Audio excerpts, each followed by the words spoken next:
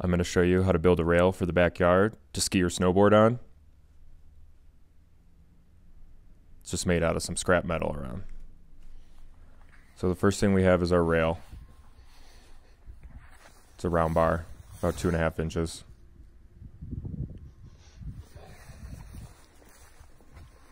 The next thing we want to prep is our feet. As you can see, the 2 long ones will be the outside ones, 3 feet total, 3 legs. I've already prepped the legs, cut the notches out to set the rail in. After doing that, I'm going to clean them up with the grinder. You can see now they're ready to be welded and all deburred. The bottom too. Show you how they fit on the feet. Those are the feet, got those all prepped. It's just going to stand up like that. The feet, the leg. And the rail will just sit in top.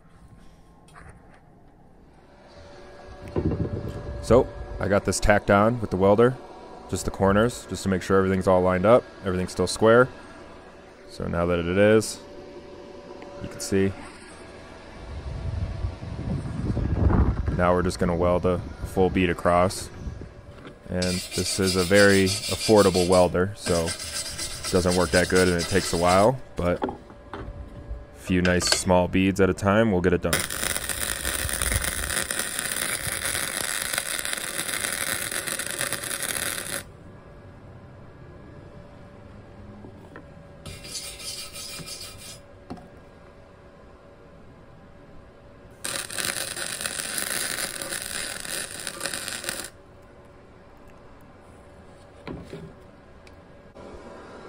It's hard to get the settings right, but that'll hold.